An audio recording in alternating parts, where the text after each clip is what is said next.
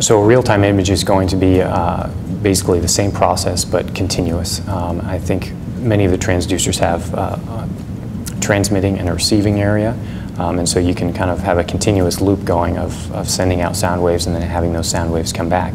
The other benefit is that if we're looking at something that's thousands or millions of hertz, millions of frequencies changes per second, that's well beyond the ability of our eye to process. And so we could send out sound waves and then take a pause and listen, then send out more sound waves, pause, and then listen.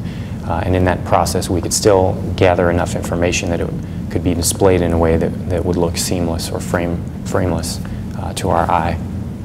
So attenuation is a big part of what our images look like. And it's something that I think we're all aware of, and so it has been built into many of the ultrasound machines that we can, in essence, turn up the gain or turn up the sensitivity of the receiver to listen at a slightly delayed period, because the thought is if it has to travel farther, then it's going to take it longer to return, and so something that's deeper in the body, those sound waves are going to be returning to the transducer, to the receiving portion later. So after, say, a thousandth of a second, the transducer may listen kind of more closely so that those sound waves that are taking longer to return are displayed as brighter, so that if fewer of those sound waves make it back, they're kind of artificially given a little bit more weight so that the deeper part of the picture still looks brighter. Attenuation is also something that we often use for diagnostic purposes, so it kind of goes both ways, that we know that a normal liver is pretty homogeneous, and so the sound waves travel through it pretty easily and reflect from the far end well. But often if someone has fatty liver disease, for example, the fat molecules interspersed within the liver change how much the sound waves are attenuated. So we know that if we're looking at a liver and it's attenuating sound waves much more than normal, that's a sign that there's something else going on, not necessarily that there's a problem with our machine.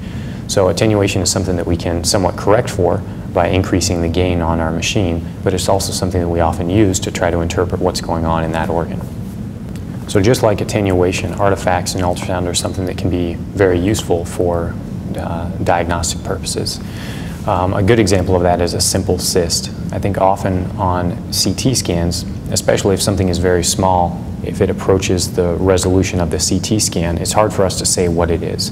It could be a simple cyst, it could be a complicated cyst, or it could be a tumor that just has a little bit of fluid in it. On ultrasound, we have the benefit of a simple cyst should just be filled with fluid, and so the sound wave is going to travel through fluid differently than it is soft tissue next to it. Part of the artifact of a simple cyst is that when many of the sound waves hit the back wall, there's a very quick change in speed from the speed through the fluid to the speed in the soft tissue behind it. So we usually have an increase in echogenicity or an increase in brightness on our monitor from the back wall of a cyst, where more sound waves are reflected at that interface between the two speeds and the two densities of tissue.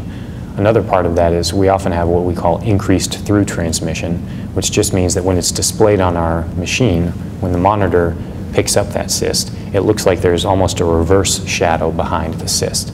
So you have a round, dark area where none of the sound waves are being reflected, and then behind that you have a shadow of brightness. And that brightness is the opposite of what we talked about with attenuation.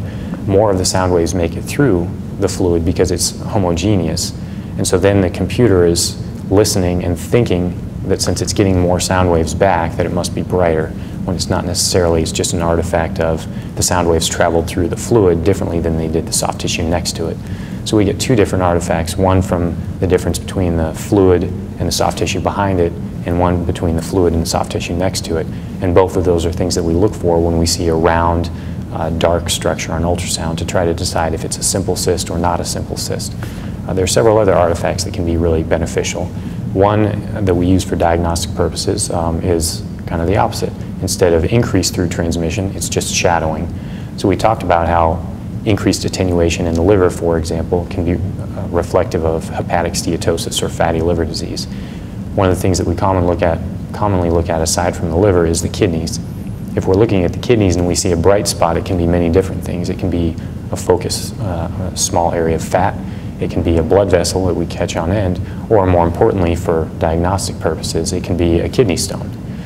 If it's a kidney stone, it's going to be very dense and it's going to block more of the sound waves, and so then there will be a true shadow behind that. So we see a bright spot within the kidney, we want to see posterior acoustic shadowing to tell us that it's probably solid and not just a blood vessel.